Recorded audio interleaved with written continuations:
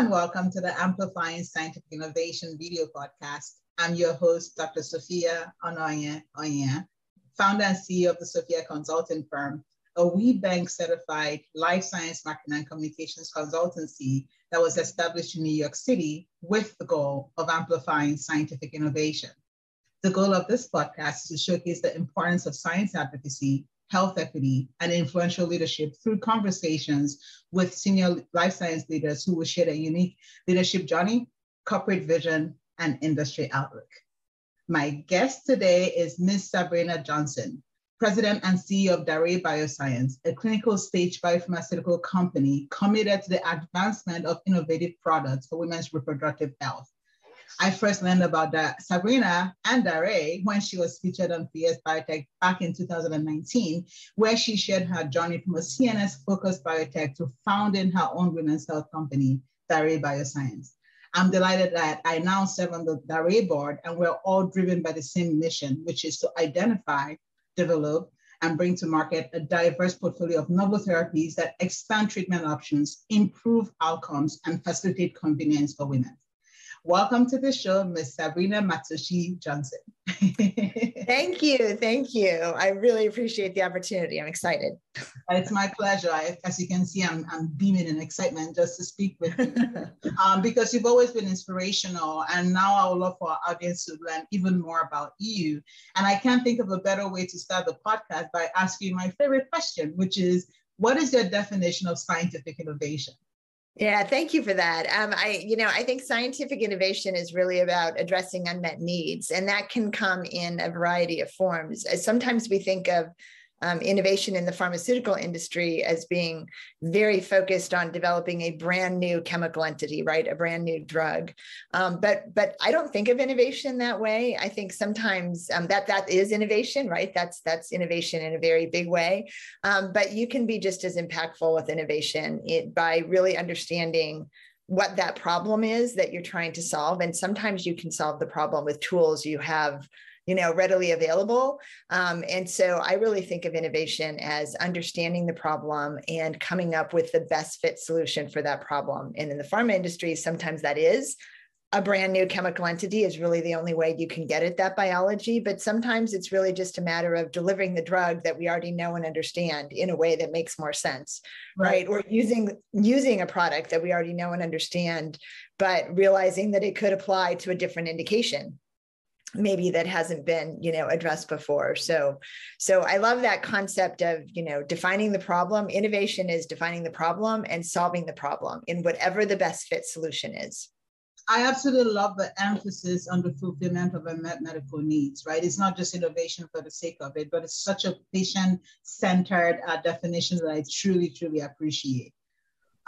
So my next question for you is, obviously, as I mentioned in the intro, you have diverse therapeutic area expertise in the life science industry. What inspired your interest in women's health? Yeah, I have been very fortunate to be able to work in a variety of therapeutic areas. A number of them, and they're all rewarding, right? Anytime you're making a difference in medicine, it's truly rewarding. But there did come a point in my journey, in my career, when I realized that there was a little bit of irony. I had worked in, again, very broadly in a variety of therapeutic areas, but it occurred to me that I had never worked in women's health very directly. Meanwhile, when I thought about what I did outside of work, right, in my personal life, it was very women's issues and women's health focused. All of my philanthropic work that I do is focused on women's empowerment, right? Enabling women, really giving women opportunities in education, in work, in life, and fighting some of the struggles that predominantly women face in terms of domestic violence, things like that, as well as in reproductive health. And so I had an opportunity in my career to pause in a way that we sometimes don't get, and just take a step back and say, this is interesting. I'm working therapeutically in areas that are meaningful, but it would be wonderful if there was a chance to really align my professional work with what I'm passionate about outside of work and actually bring those together. And so that was really the inspiration to work in women's health. And initially my attempts to do that were first, doing what I know best, which is working in the biotechnology pharmaceutical industry and trying to identify, a drug development company or opportunity that was really focused in women's health. And I was not able to identify that. There just wasn't a lot of industry focus in women's health. And so initially I joined a global nonprofit, once I made that decision that that's an area I wanted to work in, I did that. And that was really a rewarding experience, but it was that experience that really prompted me to then eventually start Daré, because I realized that I could probably do more good for women if I actually started a company focused on advancing some of the innovation that I thought was potentially out there. And that was the inspiration for it. And I would say one of the other things that got me focused on professionally wanting to work in women's health was I did have an opportunity when I was in the CNS space to work on the development of a product for fibromyalgia syndrome, which, while it's not a, strict women's health condition the way we often think of women's health, and that it's not reproductive health, but it is a condition that predominantly affects women. And I will say, and that was the last therapeutic product that I worked on before I started, Daré. And that experience itself also was part of the motivation in focusing on women's health, just having that opportunity to engage with the patients with that condition, understanding their patient journey and how hard it is sometimes, as a woman communicating about something that affects her in a way that maybe it's not affecting men, in the healthcare system, and needing to have that voice and having the opportunity to work with the patient organizations as well. At that time, just all of that really inspired me that there's a lot of work that can be done here with the focus on women's health, and to some of your opening comments too, just to create that kind of level playing field to make sure that, all the needs are addressed. So all of that really came together to inspire me to focus in this area. Extremely well said. So in addition to our passion for women's health, you and I also share that CNS passion as well. I had worked with Pfizer's Lyrica a few years ago. And I think fibromyalgia, like you said, is one of those unmet medical needs that is not really voiced often. But as you mentioned earlier, scientific innovation is really about, fulfilling unmet medical needs. And that can only be filled by passionate people like you.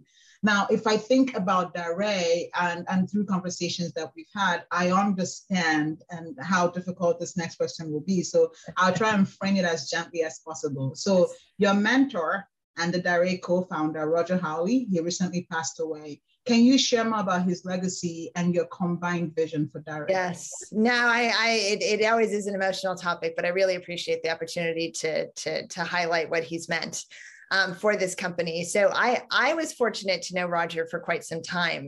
When I was working at the company that developed the fibromyalgia product, Cypress Bioscience, he was on our board of directors. And I think he joined the board in the early 2000s. So I'd known Roger for quite some time. And, we kept in touch, as people do in this industry, especially in San Diego. We're a very tight-knit life science community. So Roger and I kept close over the years. And ironically and serendipitously, as life would have it sometimes, when I joined that global nonprofit that became the inspiration for forming Daré, Roger's company, he was CEO of Zogenix at the time, was literally across the hall. So Roger and I were interacting much more frequently then, just because he was there and I would run into him in the elevator, whatever. So the day I had, so it was literally over a weekend that I decided to start Daré. And so on a Monday morning, with the support of my wonderful husband, my other wonderful champion, I went in and gave notice at work and said, I have this vision. I need to, I love what we're doing in the nonprofit space, but I need to do this and start this company. So at 9 a.m. in the morning, I gave notice. And 11:30, I called a lot of my friends that kind of worked in that neighborhood and was like, we have to go to lunch. I'm so excited. I'm starting a company. And so as I'm leaving for lunch, I run into Roger in the elevator, and he said, "Oh my gosh, you look so happy today, so excited." I said, "Oh my gosh, I am. I'm starting a company. I'm really excited." And I was telling him about it, and he said, "Well, you're not going to believe it. I just announced my retirement today from Zogenix. And I would love to hear more about what you're doing. And if you're open to it, I would love to mentor, really, and help you on doing this." And so that was the beginning. I mean, it was literally, we met in the elevator. So I obviously took him up on his offer, and we met for coffee. And I outlined, my vision and why, it was really to create what Daré is today, really this roll-up women's health company with a very robust portfolio addressing a lot of different indications and unmet needs. And so I outlined it for Roger, and we sometimes we have big ideas, and I'm one of those people. Sometimes I leap, and then I'm like, oh wait, there's no net. So I leaped, and I realized I have no idea actually how to start a company. I don't understand, and I've never worked in a private company. My background was all publicly traded companies, so I realized, oh my gosh, I know I'll know eventually how to execute, but I have no idea how to get this going. I have no idea how to get the initial funding. So Roger really literally just took the lead and embraced the vision, that I had, and it became our shared vision for the company. And really, if it were not for Roger, all of the original money that came into Daré was all through Roger's network and him, telling people, I believe in this, I believe in her, I believe in the company, and just making it happen. And then he was just with us, all along the way until his passing. It's part of the journey, and always a huge champion, and always knew somehow, I don't know how he always knew this, but he magically always knew whenever I needed a little boost. I would, suddenly have this text on my phone full of wonderful emoticons and all capital and exclamation points, and how, you're doing it, stick with it. So he was a champion and a mentor in every way, and is dearly missed. Well, thank you so much for sharing that story. It's hard for me to keep a dry eye as I listen to you, because I had a mentor, my PhD advisor, Dr. Amy Anderson. She actually passed away from lung cancer a few years ago. And I think I'm still traumatized. I don't know if I'll ever get over it, because it's not often that you meet people that want to support your vision. And so I'm glad that you had the experience, and his legacy will always live on through Daré. So thank you for sharing that. Yes. And speaking of Daré, can you provide a top-line update on ongoing work? Yeah, I definitely can. So again, harking back to Roger, like I said, he was very much embraced the vision that we had for the company, which was to build this very robust portfolio. And that really is what we went off to do. So we were able to go public in 2017, creatively via reverse merger. But as I said, that's the world that I understood. So I was very happy to be public. So we went public in 2017, and that was really the catalyst to execute on the vision that we had for the company and really build the portfolio. And we spent mostly 2018, one product came in 2019, but mostly 2018 building the portfolio. And our vision was to start with 4, I call them therapeutic pillars, areas of focus, where we felt there were some of the most both pressing unmet needs, but also innovation existed to address them, right? So we could make a difference fairly quickly. So contraception was one, sexual health, vaginal health, and fertility. Those are really the 4 areas. And so, and our other vision for the portfolio, which we don't always talk about, but was always part of the vision, was to make sure that the pipeline had breadth in terms of phase of development, right? So that we would have late stage programs all the way through to preclinical, so that as programs are moving through and advancing, you've got the funnel, right? You got new programs that are coming through. So that was really the vision. So a snapshot of the portfolio today it's a lot more fun and exciting to talk to us now than it was 2 years ago for sure. But a snapshot of where we are today, we actually filed our first new drug application this year for bacterial vaginosis. Super exciting. Our PDUFA date is next week, Tuesday, December 7th. So I'm very excited about that. And then we And so that's a very common vaginal infection that women experience, most common vaginal condition, frankly, that women of reproductive age experience, and very important, leads to infertility and preterm birth. So very important to manage it and very challenging to keep it under control. So we're very proud to be working in that space. And then we have a program for contraception that is already partnered with the global pharmaceutical company Bayer for the United States. And it's a It's a hormone-free vaginal contraceptive product once a month. So we are working right now on a regulatory submission to enable us to go into a phase 3 study next year with that product. We have a program for female sexual arousal disorder, which I always love talking about because I find people don't know what that is. And to me, that's devastating because it is as common. It's her version of erectile dysfunction. And it's as common in women and as devastating for women as erectile dysfunction is for men. And yet there's nothing approved today to treat it. So we are in a phase 2B study right now with a vaginal cream formulation of sildenafil, same active that's in Viagra. So that's happening. And then we have a different vaginal ring technology that is had a great phase 1 for hormone therapy, delivering hormones every 28 days. Same technology we're looking to bring forward for preterm birth and infertility, delivering progesterone.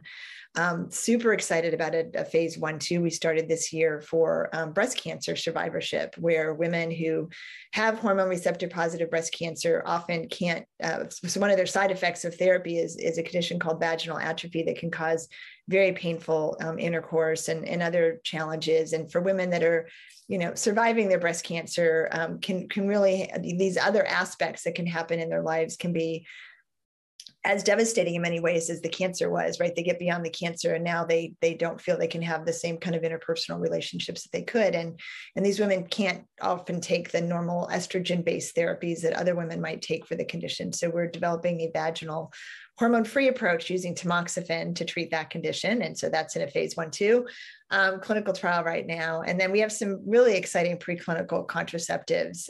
One that we are working in collaboration with the Gates Foundation to develop that is an implanted form of contraception that can be paused or resumed based on her needs. And also an injectable contraceptive that we're developing, super discreet, once every 6 months, that, can give her that protection, over that 6-month period, but without her having to remember to do something every day or take something or have something that someone else might see, right? Some women are seeking a contraceptive method that is truly discreet, right? It's her decision and she doesn't have to have something that others might know about. So that's a snapshot version. Okay, well, I've always been blown away by your knowledge. Like, I don't know how you keep track of everything, but that's the unique skill that I think is driven by your passion and your commitment to Daré's mission. I believe that was 8 different pipeline assets. Yes. Wow. And I joined the Daré board back in March of 2021, and it's really been a truly delightful experience. So thank you for showing what it means to be a leader in women's health innovation. Thank you. So now it's my pleasure. So we're going to take it up maybe a big picture view. So what advice would you have for early to mid-stage career women and men who are looking to secure their first board seat? What would you say to them? Yeah, we've been very committed at Daré to create those opportunities for people, in part because I will be honest with you, when I was seeking my first board seat, and I had been, you said nice things about my background, which I appreciate, but I had, I have a great background. I'd been a public company CFO for 10 years. I'm an engineer by training. I'd worked in a variety of therapeutic drug development areas.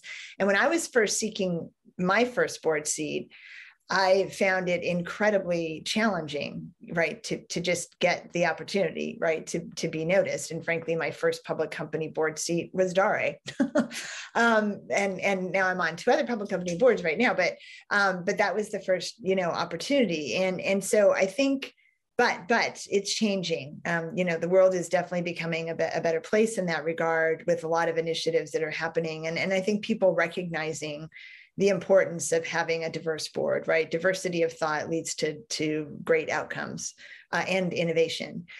So my advice to people that are, working on that and seeking those opportunities is, first and foremost, you have to be your own champion, right? You do not, you cannot be fearful. You cannot worry about whether you have all the right experience or the fact that you have not, served, on a board before. So one is just that, like, looking within and just knowing that you can do it. But there are also some very practical things that ultimately I did as well, and I think can really serve people well who have those interests, women, men, anyone. One is, sometimes it's a little bit easier to get an opportunity on a nonprofit board than it is a for-profit board. And bottom line, it's still board experience. You get governance experience, you get the leadership experience, you learn kind of that dynamic of how to interact with management versus your peer, board members. So I always encourage people to, if they haven't done that, do that. That's a great, and it shows that you've learned those skills. And by the way, a lot of nonprofit boards are great networking opportunities that can help you secure that first, for-profit board seat as well. And the second is, sometimes we don't feel it's necessary because we feel like we know what it takes, but it is super helpful to go through the different programs that are offered by a variety of organization, Corporate Directors Forum in San Diego. There's a group, Athena, just a number of organizations provide kind of quick courses to just orient yourself to, like, what does it mean to be a board member? And honestly, you can learn a lot from those, but in addition to that, again, great networking, and it's also shows your commitment, right, to being a good board member. Having gone through a program like that shows your commitment. And then third, bottom line is it's network. Just, you got to get yourself out there. The power of the network is incredible. And, you need to make sure people know that that's an interest of yours, really every chance you get. Well, I mean, I couldn't agree with you. I was going to start clapping, but I was like, okay, maybe I shouldn't do that. But one of the things that really stood out was what you mentioned, right? Getting some experience in nonprofit, in nonprofits and other different types of organizations that will give you that board experience. Obviously, you spoke at a recent event for the HBA, the Healthcare Business Women's Association, and I was president of the HBA prior to even joining the Daré board, and now I'm part of the Daré Nominating and Corporate Governance Committee. So there's a level of continuity that starts with what you said, which is to be your own champion. So thank you so much for sharing that. But I imagine that this whole concept of self-championship is one that, sort of precedes even just board seats. So I'm curious to know some of the unique challenges that you have faced as a woman in the biotech industry with fundraising, especially in women's health, which, as we very well know, represents what is that? Roughly 4% of R&D dollars, even though women make up more than 51% of the population, make 80% of the household decisions. So tell me more about some of the challenges that you faced with raising monies, and also what coping strategies have you adopted over the years? Yeah, so I would say there's a couple things, and we talked about Roger Hawley, who was one of my incredible mentors. I've been very fortunate. I've had three incredible, all male, as it turns out, but three very incredible mentors in my career to whom I am incredibly indebted. So one is Roger Hawley, one is Jay Kranzler, who I'm about to talk about, who was CEO when I was at Cypress, and then another is Bill Rastetter, who currently chairs our board of directors at Daré. But so years ago, this is really going to date me, but in 2002, I became a chief financial officer of a publicly traded company. And that was at Daré, not at Daré, that was at Cypress, where Jay Kranzler was CEO. And this is going to be relevant to fundraising and women's health, I promise. But so he was CEO, and he really gave me that opportunity. I was vice president of sales and marketing. So vice president of sales and marketing to CFO is not a normal career move. At all. But Jay really felt that we had just divested the product that I was responsible for promoting, right? So we had just divested that product, and we didn't have a CFO at the time. And Jay really wanted to keep me on the team, and felt that would be a great opportunity for me, and really felt that I would excel. He saw that being a public company CFO in many ways is about sales and marketing, right? It's about communicating, it's about telling your story, it's about engaging, investors. Well, So when I stepped into that role, which I was very excited and appreciated the opportunity to do, I felt I had to be different, right? So in sales and marketing, which is an area where there are more women, right? In sales and marketing roles, I felt that I could just be myself. I had very long hair at the time. You know, I felt I could wear skirts and have my long hair down and, you know, do the things that were Sabrina. But when I moved into the CFO role, I felt like, oh, okay, now people need to see me a different way. So I need to be super buttoned up, right? Hair back all the time, pantsuits, you know, and not have my normal personality came out. And Jade taught me two important things, one relevant there and one relevant now also in pitching about women's health. So right away, when he saw this sort of transformation in me, you know, he said, no, I'm not sure what's going on, but you know what, you need to be yourself, like be comfortable just being who you are, right? People relate to people. You know, you don't need to don't feel like you have to dress a certain way or be a certain way, you know, be your individual self. Best advice I ever got. Also, because often when you're a woman in a sea of men, you really do stand out. and if you're not, you know, afraid of that, like that can be a good thing. Everyone remembered meeting me, right? Everyone, you know, remember that one meeting that they had at the investor conference with the one female CFO at the time. So that was really important advice that I still take with me. But the other, and it helps today, right? I have to talk about uncomfortable topics with people, right? I'm mostly pitching to men and I have to say the word vagina several times, right? If you talk about the portfolio. So if I'm uncomfortable with it, it's going to make them uncomfortable. So just that bringing your whole self to the table is really relevant. But the other thing that Jay said, which has always stuck with me, is that to be successful in business, whether you're negotiating a transaction, you're pitching, whatever it is, you have to be able to put yourself in the other person's seat, right? You have to be able to get in their head. You have to be able to understand what are their concerns, what are their objections, right? How can you present something in a way that gets everyone aligned, right? If you're doing a financial transaction, you better have really good financial models. You need to model your way, their way, every which way. And so that really came to pitching women's health, right? So now going back to that, in this universe where there aren't a lot of women's health companies, not a lot of funding, you know, happening in women's health, very early on, we all recognized at Daré that we had to make it relatable to the mostly men to whom we are telling this story. And so we always try to take it back to things they know. And by the way, healthcare investors often invest in therapeutic categories where they are fortunate to not have the direct experience with the disorder, right?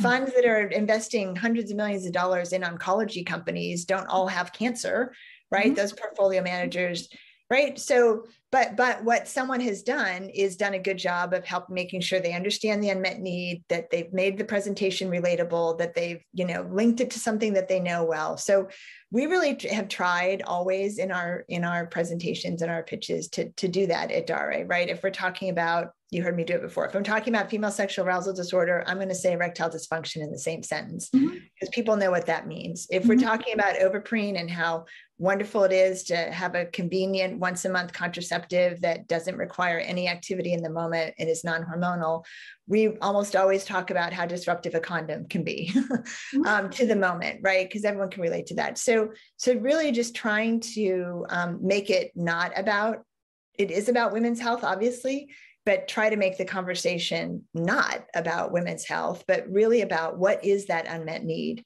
and communicating that unmet need in a way that's relatable. Well, that was a really long answer to your question. No, I love that because you're really great at piecing together stories that showcase where your insights are coming from. I think this concept of being able to relatability is something that people can actually respond to, like they get it. Like I will give you a quick example. When I was teaching chemistry, a mole is 6.02 times 10 to the 23. And most of my students hated that. But if I said, remember eggs, like 12, a dozen eggs, 12, dozen roses, it's all the same thing. It's like, oh, we get it now. So it takes a level of experience really to put those pieces together and it makes people smile. You see, you get it and you like it. So that's awesome. So my second to last question for you, and you already sort of mentioned a few along the course of our conversation, is what are some key factors that you think will be important for sustaining innovation in the life science industry, especially in women's health? Yeah, so I do think it's important to sometimes try to take that step back and be disciplined about not getting so caught up in always thinking in the context of brand new chemical entities, right? That is innovation, but sometimes that it takes so much longer and it can be so far removed from what the real problem is. So, and you said it earlier, you better than I did, right? Is just really remembering to take that patient-centric approach, right? That human factor design approach, right? Putting the patient in the middle, in the center, right? That in the end, you're solving a problem for a human, right? And so to do that well, you need to understand what that problem is. You need to really understand it. And in the case of women's health, you really need to understand what that means for her. And often in women's health, part of why that becomes so important is because we are addressing conditions that are life altering, but not life threatening, right? And so that sort of pendulum, that shifting or that balance of what is acceptable versus not acceptable is very different, right? If you're treating something where someone has a very dire potential outcome, they're going to be willing to tolerate a lot, right, for the hope of having that get better. But if you're going to be delivering a contraceptive to her, it's important to her, but she's going to have a lot of other kind of risk benefit trade-offs that she's, going to be thinking about, right? Is the side effect profile acceptable? Is it convenient? Does it fit with her lifestyle? So in a lot of these women's health indications, almost more so than other therapeutic areas, really putting her in the center is what it's going to take to ensure that you're driving home an innovation that matters. But also, we can do a great job in solving problems. We can do an incredible job in solving problems, but we also need to make sure we've got that she has access to it, right? We can develop the best thing in the world, but if she can't actually access it because it's not covered by her insurance or she can't afford the treatment, then we have failed as well. And so that piece of it, has to be front and center every day, right? Making sure that it truly is better. We truly are addressing a need and that we have a compelling story for the payers so that, when hopefully products get to the finish line, that she will actually be able to have all the benefit that they can confer. Well, once again, extremely well said. And I like the loop because at the beginning of our conversation, you talked about innovation in terms of fulfilling unmet medical needs, and you bring it back home, right? It's not just about novel molecular entities, but it's about how do we really make an impact, a measurable impact in women's lives and in people's lives all over the world. So my final question is the easiest one. Do you have any final comments or thoughts that you'd like to share with our audience before we wrap up today? No, well, first, again, thank you. I always love to get to talk about Daré and what we're doing. It's my favorite thing. So I really appreciate that opportunity to share all that. And my last comment would be actually, again, with the Daré theme, one of our, so the name Daré means to give in Italian, but in English, it's dare, it means to be bold. And I really embrace that, and we embrace that in our corporate branding, and we say daring to be different, and we be bold. It's all across our corporate branding because those are two tenets that I think for women and for any group that feels underrepresented or their voice is not heard. We can't be fearful. We have to be bold. We have to be daring. We have to get out there. So if I can have last comments, it would be be bold and dare to be different. Oh, thank you. I think you must have spoken to me way back when I was still in Nigeria. Honestly, because my passion for coming to America and establishing this Amplifying scientific innovation platform because I dared to be different and I dared to be bold. And that's a message that I think that hopefully people that watch this also share and people that listen to it as well. So thank you for encouraging us to think outside the box, to be different, to be bold, and to think about innovation from a terms of the patient, impact, and truly making a difference. So I appreciate your time. And obviously, I look forward to staying in touch. Something tells me I'll be speaking with you very, very soon. So thank you for your time. Thank you. All right. Thanks, Sabrina. Have a good one, okay? Thanks. Thank you.